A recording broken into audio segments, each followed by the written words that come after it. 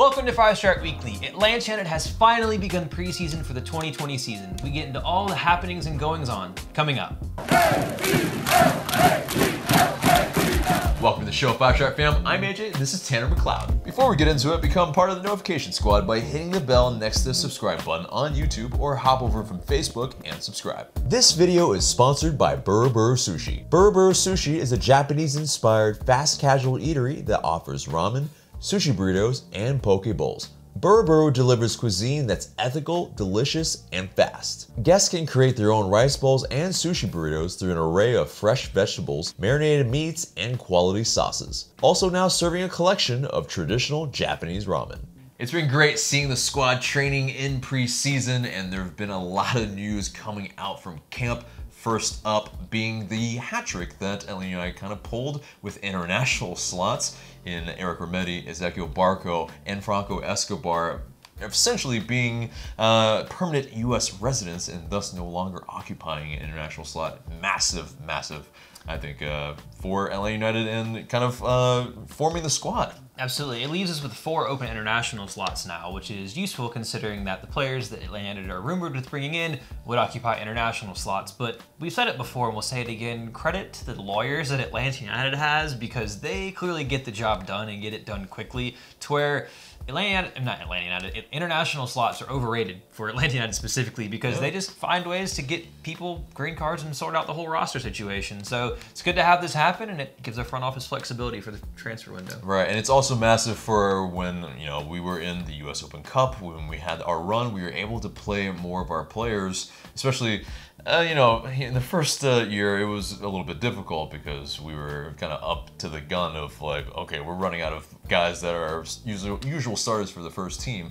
Now we pretty much can field whatever, you know, we want, and that's pretty fantastic.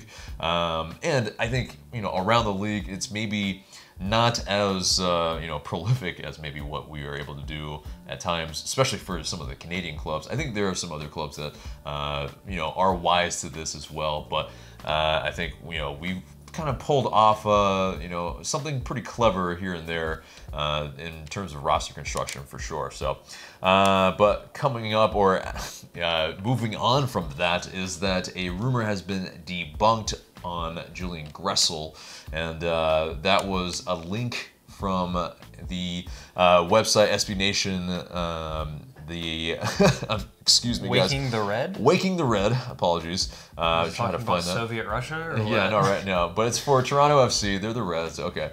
It just took me a second to find it. But yeah, essentially, they said that Julian Gressel was being linked to Toronto. But very quickly, Christian Jack, the TSN reporter and host, kind of pretty much within that hour debunked it and was just saying there are no links, and that's from sources at both clubs that are close to the situation, and they just basically, it's quashed completely, and that's great because if he moved to Toronto, holy crap, would there be some uproar.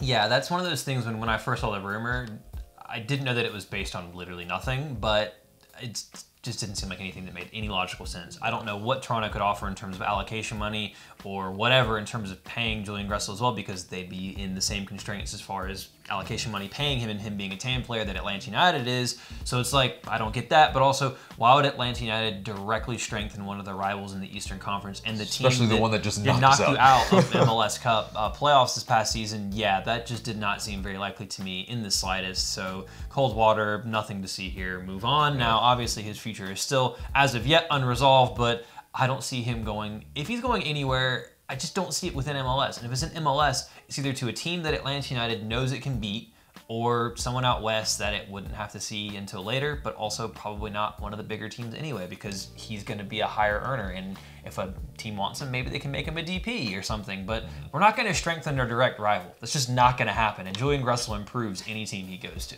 Right, indeed. Yeah, I mean, he's maybe not quite a DP level player, but he is a high TAM player indeed. And so he definitely would deserve that type of contract if he were to get it. Another part of that was Soccer Today podcaster Dwayne Rollins saying and suggesting that Toronto might wanted to move their goalkeeper Alex Bono to make room for a trade for Kressel, and so that's where they were trying to make weight in terms of that. But the possibility out the window, which is, I think, relief for a lot of Atlanta United fans. But no relief in terms of his contract just quite yet. But Joseph was asked from the press this week about Gressel's contract situation, and he said, "I'm just worried that they pay me. That's all I care about."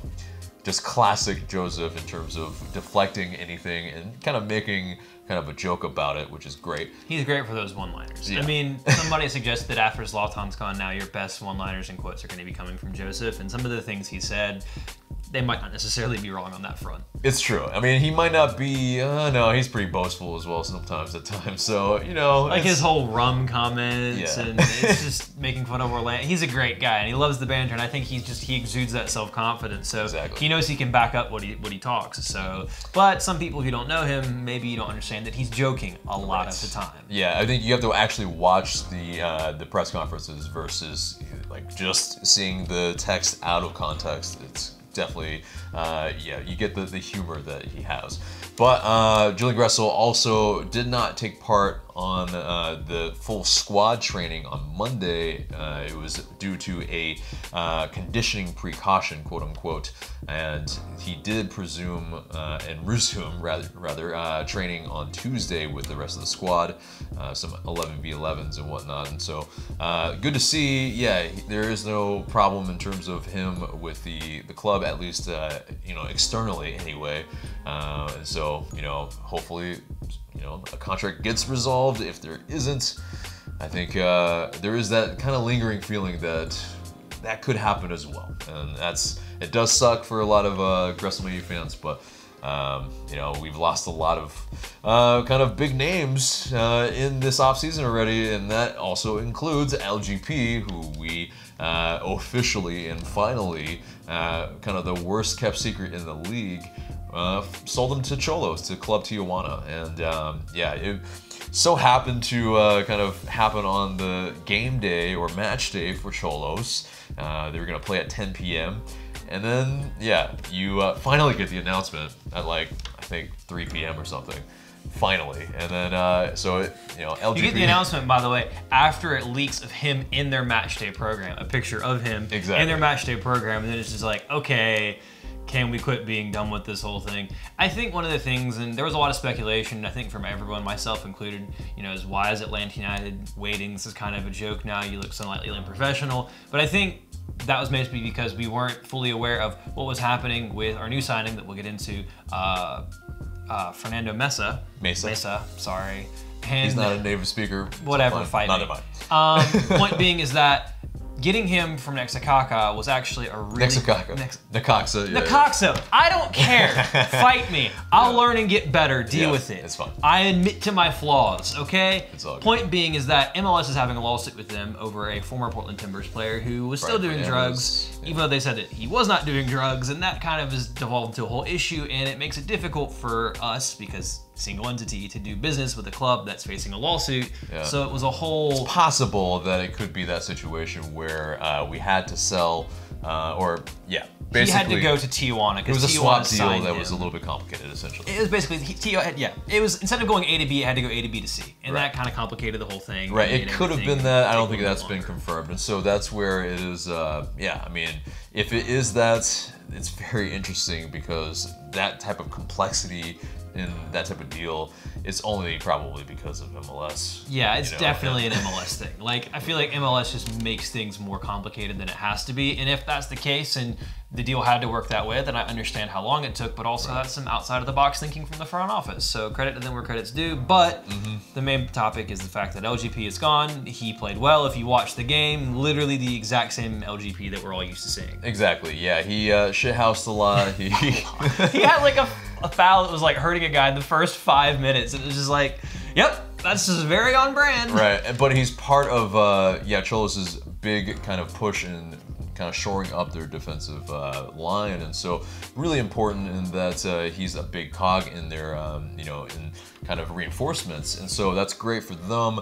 But for us, it's definitely losing a club legend. I mean, he's definitely one of the stalwarts in all of our, you know, cup wins essentially, and so whether second most appearances. Yeah, second most appearances. I mean, he's a guy that I think definitely inside the locker room commanded a lot of, you know, just his leadership was super key. On the field, he was definitely kind of the, you know, kind of almost a translator at times for kind of the more of those Spanish-speaking guys that maybe aren't as adept at English. And so, yeah, he's a guy that is that glue guy, really brought people under his wing and in terms of new guys. And so he will really, I think, be missed because he is a guy that I think we all know just how important he really was. There are the naysayers that like to slag him off because of you know, his faults, but I think at the end of the day, he really, I think, you know, was part of a lot of the kind of, you know, top defender lists every single season that he was in Atlanta. So I think, you know, best wishes to him at Xolos. But he also spoke with The Athletic afterwards with Felipe Cardenas, and talked about him basically not forcing an exit from Atlanta, actually. And that, yeah, he was aware of the restrictions kind of as being the part of why he probably had to leave. And yeah, it really, you know, he thought this is a kind of step forward for him in terms of Xolos. You know, I don't know if the ship has sailed quite yet for him in Argentina, but he might be looked at a different light playing in Liga MX. So could be really good for him in terms of if you can get involved in that setup. I still think maybe it's, you know, maybe not quite. Yeah, but it's possible. It's possible, and you know, if they're really short at the back, it really could be something that he could, you know, become a part of. And so, absolutely. And I think one of the interesting things that you kind of touched on is that he hinted at as well is it kind of was a move that was out of necessity because of how the rules for MLS are set up. And Jeff Laurent spoke with the media today. We were recording this on a Tuesday, and he kind of went into the same thing. I mean, he said something along the lines of LGP is a prick in the best sense of it. Yeah. Like you love to have a guy like that on the team because you know that it riles up and messes with the opposition. They don't like facing someone like him because he's a world-class shithouser. But, you know, Larry also admitted the fact that MLS does have these rules in place, and it really sucks at times when you have a good player, but you can't afford to pay them their value, especially when they're as good as he is, and you either have the choice of losing them for free or moving them on. And Atlanta United unfortunately had to move him on, and, you know, both LGP and Larry talked about it. That's part of the game. It's unfortunate, but it's just one of those things, and you know, he's not the first and he's not going to be the last, and we're going to have players that leave. That's just the nature of sport. Exactly. But he did mention in his Instagram goodbye post lots of good things, really kind of heartfelt, and really talked well about Atlanta, and saying that he's forever five-stripe and he would be following this team. So that's really great to see from him. And yeah, there is a possibility, because he is still 27. It is possible that he could come back at some point. Maybe not too long, but because then if he's in his mid-30s or something like that, it might be, yeah. So, but anyway, let's move on to at least kind of his replacement. Not really, I think, like for like, but he is a ball-playing center back, and that is Fernando Mesa. And he comes from Necaxa, as we alluded to. I feel like I just like, what's the thing where you flip letters? Because that's totally what I did looking at the thing. Like, where you... Necaxa or... No, what is the thing where you flip letters and you... Yeah. I can't remember right now, but... That's just basically what happened. Yeah. It is a weird-looking word if you're not a, like, Spanish speaker, so it is, like, I've had to look at it a bunch of times to make sure... Yeah, Necaxa, yeah. Anyway, but, yeah, he's a guy that's, in terms of transfer fees and all that, it's still... Atlanta United have been really close to the vest, and I think a lot of MLS teams are as well in terms of transfer fees and whatnot bandied about. There just isn't really any. And so in terms of how much he costs, it's not out there. But I think, you know, because he's a 29-year-old, he's a central defender, but he can also play at right back and central midfield. He's a kind of a guy that has the utility that Frank de Boer wants. Ball-playing guy, aggressive in the tackle, and actually pretty decent at winning headers, even though he's 5'9". And so, yeah, do you think he's a good addition to our back line? I mean, I think he makes the back line as good as it can be when you lose a player like LGP. They're similar in some ways, different in others. I think he's a bit quicker. Lots of experience. I think he's a bit quicker than LGP in terms of his pace. And he does have that experience, and that's really important. And I think a lot of the journalists today specifically were really impressed with their first interactions with him, and it seems that he has maybe a little bit more of a calmer head at times, but he seems to be a guy that wants to come in and work hard, and he might be the type of guy that you'd like to see in a back line with a younger and less experienced Miles Robinson and a Franco Escobar. And if Atlanta does go with a back three, that's not the worst in the world. I mean, you got a lot of talent on the ball, and you've got someone like Miles Robinson who's incredible one-on-one. And you have that aggressiveness that you want in a backline as well. And of course, you have the cover of Miles Robinson. That's a very athletic back line when you look at it. I mean, so. It allows you, if Frank de Boer wants to do it, I think that's the type of back line that allows you to press teams higher up the pitch because you have the pace, the recovery, and the athleticism as well as the skill on the ball to be able to be more aggressive and put teams in tighter situations. Right, exactly. And so basically your line can be a little higher up and maybe closer to the halfway line. Which is good, especially when you're playing at home. Look what LAFC did last season with their high press. I mean, I think Atlanta United has the athleticism to do that sort of thing, especially at home. If you can force teams into turning the ball over in their defensive third, you've got talent to put the ball in the back of the net very quickly. And I think, you know, that maybe not be what we thought of when de Boer got the job, but depending on if there's a few more signings that come in that fit that mold, that could very much play into Atlanta's hands to being a more attacking, aggressive team, which fits players like P.T. Martinez, who played in a similar system at River. So we'll see what happens. And, you know, I've definitely had my question marks about the moves of the front office, but I think this is a good one. We'll see what happens with time.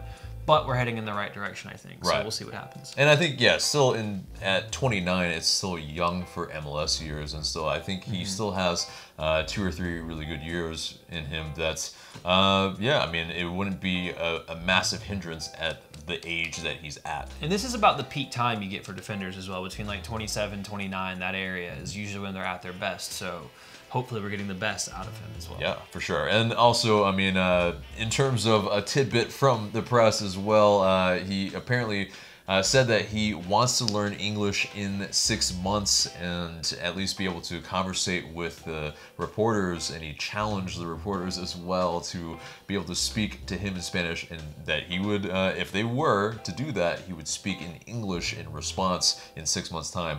That's really bold from him, and that's great. You know, I think he's that type of character is, I think, really good for the team. Someone that is willing to make bold statements, and let's see if he backs it up. Let's see if the reporters back it up. We'll see. I know Joe Patrick said he was going to dust off Duolingo, so if I had to put any bets on the first person to ask a question in Spanish, it'd be him. And it cannot be donde está la biblioteca. Yeah, it can't be where's the library. Yeah, that doesn't count. That's just like the ultimate troll. But but anyway, so speaking of an addition to the back line, it'll be kind of you know, maybe a mystery where he's exactly going to be playing quite yet. But it will be Anton Walkes has returned, an original 5-stripe from the 2017 season. He had come from Portsmouth or Pompey, and he had been playing as a defensive midfielder and a fullback as well for them. Not really as much at center back, but when he was brought in, Carlos Bocanegra said that it would be an addition to our back line. So, you know, that maybe might mean also he might play some center back, so it might be really good in terms of the utility as well for another guy that can play at multiple positions, something that is very, very good for all the competitions that we're in. I think, yeah, he will see probably kind of really spot starts in a lot of those you know, positions, and probably not be quite as much a starter for us per se as he was in the 2017 season. Yeah, I think if everyone's fit, given that you sign a couple more players in certain positions, I don't think he's a person that is in your starting 11. But in terms of the level of play, you know he can play in MLS, and I would imagine he would have improved playing. Mind you, Pompey play in League One over in England. That's the 3rd division of English football. And even some of their fans were kind of slacking him off, saying he wasn't even that good for them. But that's a different story. Pompey fans are usually pretty miserable bastards. They'll admit that themselves. But I think he's a player, again, familiar with the league, can play at this level, is improved from when he left, is older, more experienced. But like you said, the most important thing is he's a depth signing that can play in a lot of different positions. And that's something that Atlanta United wants. And I think especially in MLS, if you can find quality players that can play multiple positions, it helps you with the fact that you don't have as much money and you can't have too deep everywhere. But if you have someone that can play in those spots, that really does a massive solid for you and makes your bench a whole lot stronger as well. The only sad part about this is that Brandon Vasquez is not here for them to resume their Branton bromance that was so really just heartwarming to see in the 2017 season. But I think they're DMing each other, as we speak, probably. So we're good on that. Well, they'll see each other at least twice a year when we play Cincy. So. Exactly. So it'll be fun. But Carlos Bocanegra also talked about how all the players that we're bringing in, we feel like they'll be ready to go for Champions League. And so that's really key, but he also said that we're a tad bit behind schedule for various reasons with that, to be completely honest, but we will be getting them in the next few days, and then they'll hit the ground running. And so, I think that's vital in that he has that kind of timetable in mind, that they all need to be ready for that. I mean, that's why we're, holding preseason a week earlier than most of the other clubs. And so it should be all kind of funneling into that goal of being ready for Champions League, because we definitely maybe were a little kind of caught off guard last season in terms of that. But well, you had the whole uncertainty with, not uncertainty, but you knew Miggy was leaving. You just didn't know when. You knew PT Martinez was coming, but you didn't know when. Yeah. And then obviously you have a new coach. So there was a lot of upheaval last year in terms of uncertainty and making things not the most ideal for your maiden Champions League campaign. I think that, as we'll get into in a little bit, the still 2 main rumors are still going to be Villasanti and Arzamendi in terms of those arriving. I think that's what everyone's looking forward to see if it's one of those 2, if not both. Those have been the strongest links, although that being said, Anton Walks kind of came out of nowhere. So yeah, there was that early link earlier in the day that essentially was saying that Pompey was trying to pretty much move him, and there was an MLS team that might be interested, and some people kind of prognosticated would it be Atlanta, and turned out to be, and so it's just like there it is. So it can't, one day's time. Wouldn't be the first time that the front office just pulls something out of nowhere, but you'd like to have them in sooner rather than later. Although that being said, they're still with Paraguay for the U23 qualifying for the Olympics. In terms of Arzamendi and Villasanti, in terms of that, there is still a little bit of the waiting game. Their president said that there have been no offers yet, but there has been interest apparently. And according to Roberto Rojas, the BN Sports reporter, that he spoke to their agent, and their agent said that there is interest and that there could be an offer, but it's just nothing is transpiring at the moment. Now that being said, that could all be a complete smokescreen, and there could be offers. That's one of the things that those teams do. But I think it is important that I definitely had a little bit of criticism last week for Carlos Bocanegra in terms of the timeline of getting these things done, but the fact that he's open and candid in his response talking about these things is important. But yes, I think it's sooner rather than later to get those guys in so that Atlanta United can really be on strong footing going to the Champions League is the most important thing. But also making sure that the guys from last year are fit is kind of important as well. Yeah, and speaking of one of those guys, George Bello is one of those key guys that, if he's being, in terms of the competition at left back, or if he's the heir apparent in the role, it really is right now. Carlos Bocanegra has spoken that he's really a big year for George, and that they will be bringing in some competition at that position. So he kind of has to, it's not quite make or break, but he does have to prove himself in terms of George Bello. We'll rifle through a lot of these kind of topics that we kind of spoke about in a Transfer Daily. You can find it in the card above, or on the podcast, just hop over to YouTube and click on that if you haven't checked it out. But basically, some kind of quick hits on some of those players. In terms of, yeah, midfielder is definitely a kind of key position that we're looking at. And that's, of course, to replace the production of Darlington Nagbe. Very, very vital, of course. In terms of Miles Robinson, he's fully recovered from that kind of really annoying injury that he suffered at the U.S. men's national team camp. The fact that they even thought they could get him for this month as well, never going to happen. Yeah, and so we actually did say no to the U.S. men's national team in terms of letting Brad Guzan, Miles Robinson, etc. to be able to go into the camp. I think they knew and understood as well that yes, we have CCL to really contend with and worry about. And Jeff Larentowicz, he also, yeah, that he could be a week or so behind. We found out today that he had arthroscopic surgery on his left knee to clean out cartilage, which just sounds ooh, painful. Yeah, but yeah, he did that on December 27th, but he did run today on Tuesday during the training session. So that's, yeah, I mean, the timetable still puts him ready, I think, for the second exhibition game on January 29th. So that should be good. Yeah, he'll still probably travel with the team and just probably take part, but not really. Like the dads. Yeah, exactly. Someone's got to read the newspapers. Someone's got to, yep, exactly. But in terms of captain speak or captain talk, it probably is between Larentowicz and Guzan. Per Frank de Boer, so you know we'll find out. Whichever one doesn't get it, they'll be vice captains. Right. So I mean, yes, maybe they're both not like the ideal one in terms of one maybe not be playing every single game. Guzan, not an outfield player traditionally. A lot of people like more of an outfield player to be the captain, as you can. This might be a little overrated, I feel like sometimes, but just to be able to speak to the ref and whatnot, but.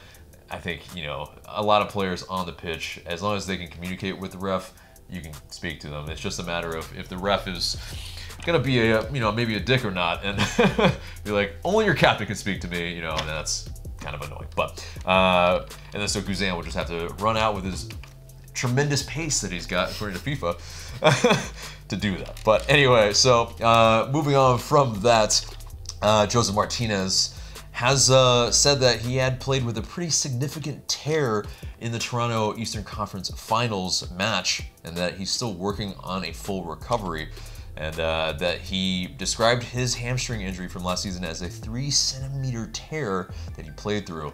Ooh, I'm not a medical person, but I'm just going to go out on a limb and say that's not good and not ideal, and probably should not be playing on it. Yeah, I think we saw that he was kind of really visibly not himself during the Eastern Conference Finals. The penalty, the touches just wasn't kind of primo Joseph Martinez, and so that's, we don't want any more of that. I think it's more that if he needs the time to recover, man. And he's talked about, people were asking him, if he would take time off, and he said no. And it's like, look, I love Joseph Martinez. I love his fiery attitude. I think it's important. But also, and this kind of builds off something we were talking about before we started filming with Frank de Boer last year, basically saying if Joseph wants to start, Joseph starts. And it's like, you're the manager. You probably should be able to make that decision. That final say should go with Frank de Boer. The medical team and the manager should make that decision, in my opinion. I think that's what you're there for. That's why you're hired. You're the one where the buck stops, not the players. And sometimes players have to be protected from their own competitiveness. And I think that the important thing with Joseph Martinez is, as much as I love that, he needs to be here for a long time, not just a good time. And I want him to have a long career at Atlanta United. And hamstrings are very finicky injuries that if you don't take care of them and don't allow them to heal properly, they rob you of a lot of pace and a lot of what makes you good. I mean, if anyone's an older fan of soccer, look at Michael Owen. Michael Owen was one of the best players in the world around the turn of the 2000s. He really messed up his hamstring and he was never the same player after that. And with Joseph, 3-centimeter tear. Again, I'm not a medical expert. That does not sound good. If someone is a medical expert, get down in the comments. Let us know. But I would rather him be healthy. I'd rather him be healthy than playing through injury. Yeah, that's important. Good luck again telling Joseph Martinez that. So. Yeah. So. But anyway, he was also he was asked about potentially competing with Chicharito for the MLS Golden Boot if he does kind of really make his long-rumored move to LA Galaxy. And he said, I think the competition I have right now for my spot is with Tito Fischalba. And I think that's poignant because, yeah, I mean, right now also we don't really have an out-and-out backup striker as well. Tito has played there in the past, but right now we don't. But there is a guy in camp that might be a person that, you know, might be signed. We don't know quite yet. This is, again, filmed on a Tuesday. But, yeah, I mean, you know, the player is Adam John, and so he has previously played with Columbus Crew. He when he famously shut us up with the, you know, kind of essentially game-winning penalty, essentially, to put it away. And in the 2017 MLS playoffs, which was very annoying, and I haven't forgotten that. Haven't forgotten that, M. John. But if you do become a 5-stripe, and if you are signed, I will root for you. But you will have to make amends for that, I feel like. But he has recently played for Phoenix Rising in the USL Championship, and he scored 17 goals and had 7 assists, and made the USL Best 11. So is he maybe the backup striker that is in camp and could provide what we need? Maybe so. I mean, as far as backup strikers go, I think Tito Fischalba was not the worst option in the world. Right. If he's going to stay and you can have him in that role, I'd like to see that. I mean, you could play 2 off the top with him and Joseph. That could be interesting. And if he has to make a spot start here for, you know, for Joseph, I'd feel comfortable with him because you know what you get, you know what the pace you get. But still, it's nice to have sometimes 3 strikers there, especially if you end up playing with 2 up top at times in a 3-5-2. So we'll see what happens, but still, not the worst thing in the world, especially for what looks like 100,000 in terms of a transfer. So in terms of transfer fee, yeah, which is kind of high for USL. I think their record one was 200,000. Still, I mean, that's a pretty hefty transfer fee, but still, if he provides what we want, you know, there is that difficulty in getting a backup striker because, you know, if they're good enough, then they probably want to start, and so it's just... If you sign for Atlanta United as a striker, you know you're not starting because Joseph Martinez is exactly. He's that guy in front of you, and he's scoring like 30 goals a season. Yeah, it's going to be difficult maybe for you to get a lot of time. He's pushing as a GOAT MLS player, and he's only going to be going into his 4th season. Exactly. So. But anyway, another thing that came out of training and the leaks galore. We'll go with the first leak. We won't blame who or whichever, but Eric Remedi has been... Yeah, at least in terms of his number, he leaked his number 5, LGP's old number. I think it's his favorite number as well. It's his favorite number. It's like tattooed on it, so it makes sense that it's he like would sweet. Grab it. See you, Leandro. That number's mine, by the way. Yeah. Thank you. All those ugly jokes that you bandied at me, I have your number now. But it also showed the training kit that I think now we've all seen. But it was red, and then right behind it was the gray one and black one. I think, yeah, they're fresh, although they're maybe a little templatey, but still, they look good. They're simple. They'll be out next month for everyone that keeps calling the team store and asking. They're not going to be here in January. They'll be out in February. Please stop calling. But another leak in terms of, you know, someone that was in one of the kind of squad photos after training. It was Edgar Castillo, a 33-year-old left back that had previously played for the Revs and also has a lot of Liga MX experience. But yeah, he might be on trial. It's one of those things where they're trying to sort out a contract. And so is he that left back kind of that Boca was talking about, or is it someone that just is being brought in as competition and cover? Because yes, we will need, in one sense, bodies as well. So I think he's a depth signing and a cover signing, and also gives you a bit more experience if you have to. So, and he's kind of a bigger guy as well, so I think he could provide you a bit more of a physical option depending on where you were in a game, the situation. So, but I still think when you talk about competing for that left back spot, I don't think you're bringing in a 33-year-old to compete at left back. I think he's more of a guy that's there. And to bring the experience. Yeah, and to bring the experience. Compete makes me think of someone who's a starter level, and I just don't see that from him as a starting level left back. Yes, but all right. So moving on from that, it is the CBA update, and there's some crazy things being said as maybe what's being part of it. One of them is that the DP age will be kind of hard and fast to be under 23, and then if you're older than 23, you might have to be sold. I mean, it's a stupid idea, and I don't think it'll end up working. Yeah, and that's reporting from The Athletic. I think the intention was to try to like force teams to like basically buy young players and then sell them on, which is I think novel, but you shouldn't have to make teams do that. And I think the example is that if that had been a rule, that really great Toronto side that won, I guess, couldn't happen. You could call it travel with the Canadian Cup. It doesn't really count, to be honest. Wouldn't have ever happened, because they wouldn't have been allowed to have all those players over that age and pay that much money. I think the league needs to. That's one of my things. The league needs to take a step back and worry less about what the teams do and let them kind of construct their rosters themselves and not have as much of a hand in what they can and can't do and make it less regimented, because at this point, it should be on the teams, not on the league, to make themselves competitive, in my opinion. Yeah. And Jeff Laronowitz also spoke with the media about the CBA negotiations. He's also on the MLSPA board. And he said pretty much that discussions are ongoing, but they're not ready to sign anything. The process is ongoing. And yeah, that they're hopeful, and that's, there are passing of proposals. So that's, I think, progress. But January 31st or 31 is still coming very quickly. So yes, please get that done, guys. But anyway, moving on to Atlanta United 2, technically, in a sense. Andrew Carlton has been rumored to be going to USL side Indy 11 on loan for the whole 2020 season. And yeah, I mean, I think that's a pretty interesting move for him. It's a team that is, I think, fairly got their kind of starting positions, I think, set in place, and so he would really have to earn a spot.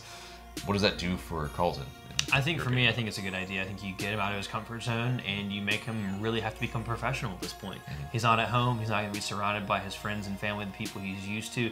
It's a real big growing up moment for him, because I think for him it's a make or break thing with Atlanta United. If he goes to Indy 11, gets his head down, works his ass off, and gets into that lineup and starts being a contributor for that team and really progresses, then he gives himself a great shot to come back to Atlanta United and have a roster spot and compete for playing time in 2021. If he goes and has an unsuccessful season, then I think unfortunately that might be the end of his chances with Atlanta United, because they're going to say, well, if you couldn't do it at that level, how do you expect to do it at our level? Because not only is Atlanta United MLS, it's the upper end of MLS, and they expect high results, and it's a bit of a cutthroat environment. You have to be good and you have to be working hard all the time, and if you're not doing that, you're not going to get a shot at top clubs. So I wish him the best of luck, and I hope he lights it up in the USL, because that'll, like I said, give him a great shot here in 2021. Yeah. So moving on from that, Atlanta United 2 made some announcements on players. Midfielder Daniel Steedman, a kind of versatile attacking player, and had a really great collegiate career,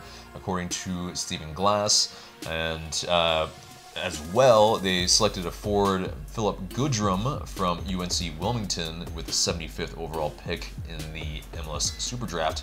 And then he was already signed with Atlanta 2. During the 4 years that he was at UNC Wilmington, he had 32 goals and 15 assists in 76 career appearances. Not too shabby. And then also, this guy, I think, caught my attention today. But 24-year-old midfielder Boubacar Ng from North Carolina Wesleyan College. He's kind of a versatile guy, kind of a versatile midfielder that can really be pretty sound defensively, get forward, score some goals. He had 34 goals and 19 assists in 57 appearances. That ain't bad. That ain't bad production from a midfielder. See what he can do with the twos this year. Yeah, and he looked like he had some pace in some of the videos that Atlanta 2 were putting up. So, yeah, I like what I see from that guy. And, yeah, I think Atlanta 2 are strengthening their core squad. Maybe, they are seeing kind of the transgressions from yesteryear in terms of not having really enough of a core to actually play, with a starting 11 that you're playing every single match. And so maybe it really is at this point, they're really getting more players that they feel like will be part of the setup for longer term. But yeah, and so moving on from that, Miggy has scored again. And yeah, he's just lighting it up. 4 in 7 games. He scored against Rockdale again in the FA Cup. And yeah, it was quite a, there was a right-footed one and then now a left-footed one. I mean, not too bad, not too bad. So, Miggy scoring, and I think kind of disproving some of the naysayers that have been hounding him at not only Newcastle, but just anybody that looks at MLS talent and that goes for kind of heftier transfer fee. I think he's kind of slightly shutting them up. Keep going. Keep it going, Niggy. But that does it for the news. Whew, that was a lot. Thank you guys for getting through it with all of us. But yeah, moving on to buy or sell. And simply, we put up an Atlanta United related topic and we say if we buy or sell it and why. So first topic is that Miles Robinson, he was named as one of the top 10 American players in MLS. And we'll show this list. Some really good names, I feel like. But should he be in the top 5 of the top 10 best American players in MLS? I sell it for right now. There's the saying that, you know, form is temporary and class is permanent. Miles Robinson had incredible form for the 2019 MLS season. That being said, the players above him, especially the defenders, look at an Ike Apar and Aaron Long. They've been doing it for a few years now. They've been doing it for a while. I'm talking to Nagby. We know what you get from him. So I think that it's something that he can do, and I think that if he has another season like he had in 2019, he will A, easily be in that list, and B, start angling himself for a move to Europe, because if he has that form and keeps improving the way that he did last year, he's too good for this league. So we'll see what happens, and you know, I hope he continues his improvement for Atlanta United, because if Miles Robinson keeps getting better, that's really good for the Five Stripes. Indeed. And yeah, I sell it as well. Yeah, it is maybe a little early, and it was surprising that he was on this list maybe to a degree, but I think, you know, with his just incredible form last year, I think it should be no surprise really for most people. In terms of Darnton Nagbe being right in front of him on the list, I feel like that's on purpose. It's like all the people that are like, oh, should he be in the top 5? But Nagbe's right in front of him. That's tough. So it's probably, yeah, where he's at is probably a really, really good spot. So moving on from that, next topic is Miggy will hit double digits in goals in all competitions for Newcastle in this until the end of the season. Buy or sell? I'm going to sell, because Newcastle is like a 99% chance they'll get knocked out in the next round of the FA Cup, because they just don't go far in that competition anymore. Although they'll have, I think, Watford or Tranmere, if I believe correctly.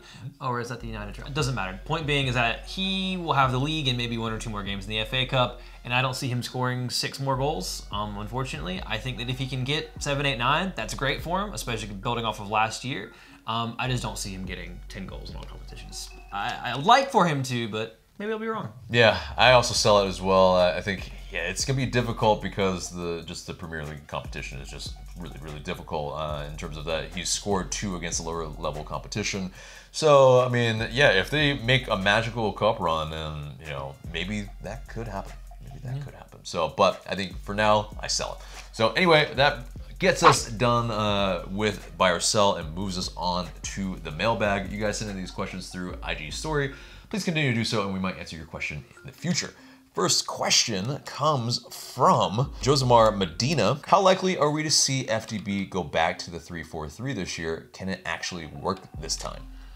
I think it depends on who comes in at left back. I think if you get a guy like Arzamendia, then absolutely, because he offers you so much in terms of that dynamism going down the side. And, you know, if you get a guy like Villasanti in as well, it gives you a lot in midfield. I wouldn't feel comfortable necessarily running a midfield 2 of your 2 out-and-out midfielders being Eric Remedi and Emerson Hyndman. I just don't feel that they give you enough in terms of covering the ground. Hyndman is more natural to go forward, and Remedi is kind of like a guy that if you have someone behind him, he's perfect because he can close guys down and go win tackles. But in terms of that positional discipline, he kind of lacks that sometimes, which is why when he kind of dropped out of the side and you saw Jeff Laurinaitis come in, the team was more stable.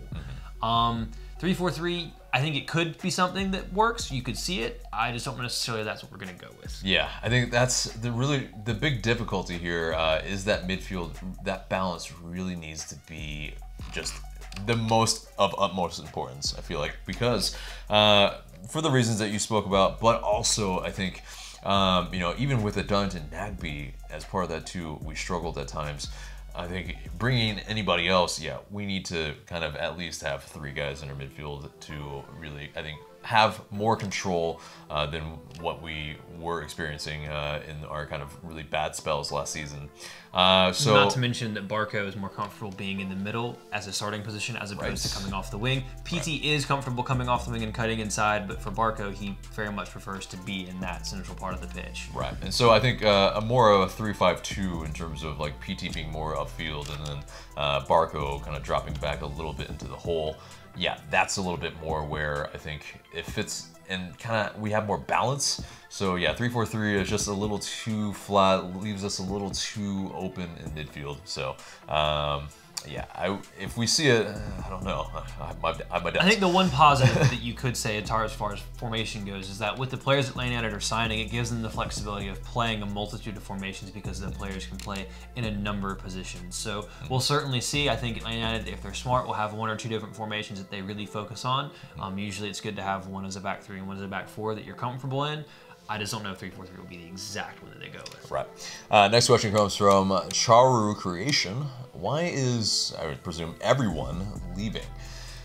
I get that there's that feeling, and I understand it. You know, we get this kind of comment across social media, and in terms of that, yes, yeah, there are big players that have left LGP. You know, but I think there are players that are coming in that I think are going to provide a lot, and I think, yeah, the prevailing feeling, of course, yeah, like you have rumors of Gressel, you know, not being paid. You have Barco rumors. You have PT rumors. It feels like, oh, where's our team? But if you look at the core of it, there still is, like, if you look at our starting 11, it's very, very solid. And really, it's about kind of filling out that depth and getting at least, yeah, 2 guys at each position, so to speak, that can really, I think, inspire confidence. And so, yeah, I get what you're feeling, but I feel like, you know, there are so many moves to come, so it's really not that quite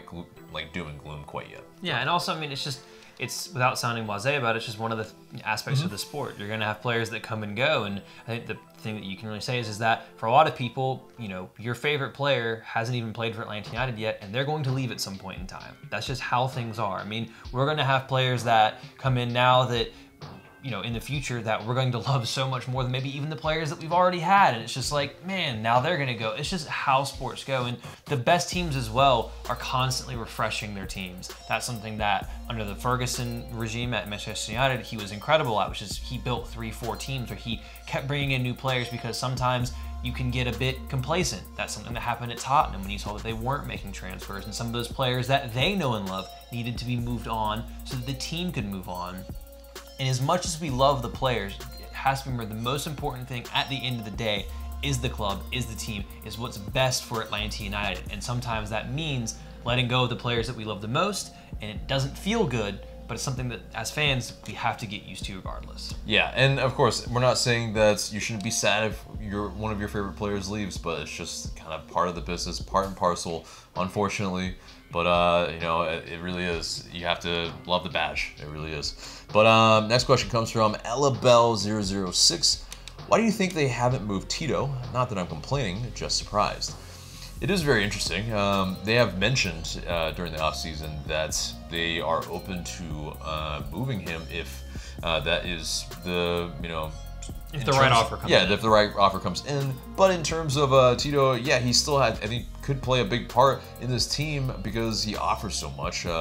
And if he were to, you know, maybe learn a wingback position, maybe that would be something that would get him into the team even, you know, sooner, quicker.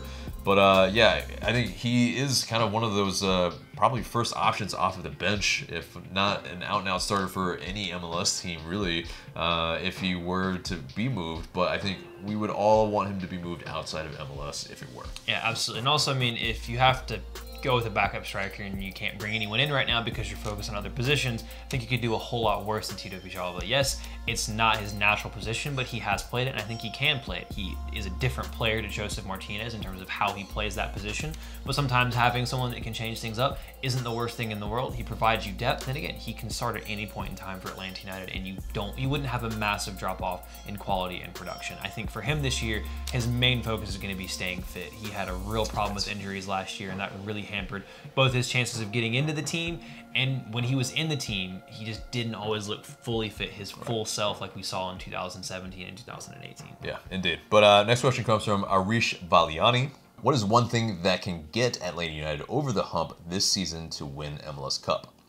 I think for me, you know, especially if you can get a player in like a Villasanti or an Arzamendia or both, you get that solid production in midfield, because even though you had a Darlington Nagbe, it wasn't something you got in terms of goals and assists. You didn't get a lot of those coming directly out of your midfielders. If you can get your midfield to be able to provide you more, and I think you have something like that in Emerson Hyndman, you can open things up for your forward players. It gives a lot more to Joseph Martinez, to an Ezequiel Barco, to a PT Martinez. If Atlanta United can start expanding where those goals are coming from in terms of production and also areas on the pitch, then I think that will make them even more unpredictable and harder to defend against, which will get them over the top. Right. Yeah, I mean, definitely, you know, the goals coming from midfield, or at least that midfield area, or even outside of the box, it just doesn't feel like there were as many kind of dynamic type of goals as yesteryear. And so, yeah, I think, you know, bringing in really, I think, you know, elite level in terms of MLS to be able to play in those positions, I think is vital in terms of the ambition that Atlanta United have. And so it's, yeah, pretty important that if we can, you know, shore up those positions that we've lost some really key guys in, then great. So I think it kind of touches on, you know, when you lose a guy like Greg Garza on the left, you last season Atlanta United, I felt like, were a lot more predictable in attack. And you didn't get as much from the left-hand side, and teams knew most of the time that if crosses were coming in from out wide, it was going to come from a Julian Gressel from the right-hand side. And in terms of, you know, play through the middle, teams were stifling that at times, and so they knew the ball had to go to Joseph. If you could get a guy like Arzamendia, we've talked about this before, where you have delivery and service coming from the left and the right, from deep and from the byline, opens things up for your guys like PT and Barco, because now fullbacks and defenders and midfielders have to go, well, who am I going with? Because they have to go with somebody. That is what can make a team like Atlanta United, who has the quality of players to be more effective in front of goal. If you can do that, it'll be so much harder to defend against. And if Atlanta United can be more flexible, that makes them one of the favorites, if not the favorite, to go for MLS Cup next season. Yeah, agreed. Last question comes from Terminus United 83. Why don't we have a better relationship with Ajax and getting players from them? I guess the nicest way to say this is that even bad players for Ajax, are good enough to play in other leagues in Europe, and for them coming to MLS and then trying to succeed here and then move on is harder, and teams in Europe aren't scouting here nearly as much as they are scouting other teams in Europe. It's cheaper for them. So if those players, they just don't have a reason to leave home. They're closer to home, everything's closer together, and if they know they perform in Europe, then they'll move within the European system. They just don't have much of a reason to come to MLS. Right, and it's also, I mean, in the Eredivisie, it's like definitely, you know, they kind of, it's not as diverse as MLS as well. So let's say that. And so it's just like, it's difficult probably for them to, you know, have the ambition of wanting to move over here very early on, and especially if they're an academy product. But, you know, stranger things have happened. It could very well happen that, you know, we are opening up these international spots for some guys like this. So it could happen. Who knows? Especially if that CBA kind of loosens up. You never know what could happen. So not that Atlanta has a problem with international slots anyway. I don't think so. Not at all. But anyway, thank you guys for sending in those questions. That pretty much does it for the entire show, except for the question of the day. And the question of the day is this, guys. Are you confident in Fernando Mesa, Franco Escobar, and Miles Robinson as our center backs for this coming season? Get down in the comments below and let us know what you guys have to say. But guys, that's it for us today. Remember to subscribe if you haven't already. Smash that like button and share this video because it really does help us a lot. And for Tanner, I'm AJ. Thank you guys so much for watching.